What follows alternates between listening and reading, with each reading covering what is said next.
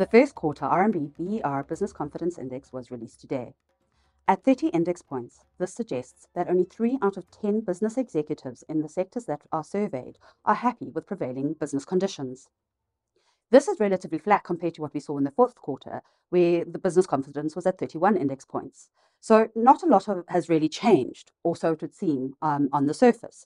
When we dig a little bit deeper, though, we do see that two sectors saw quite big movements in confidence.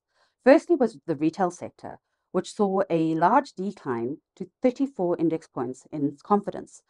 Driving this is a number of factors. We see continued issues with respect to logistics, with respect to load shedding, but also this high interest rate environment, which is constraining consumers and hence demand in the retail sector. And so despite relatively robust sales volumes, we have seen confidence remaining quite contained.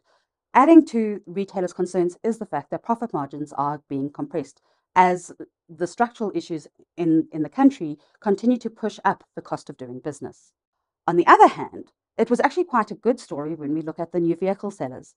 Confidence rose from 6 index points to 16. This is quite a big jump, but it is worth bearing in mind that at 16, this is very low and well below the long-term average for the sector.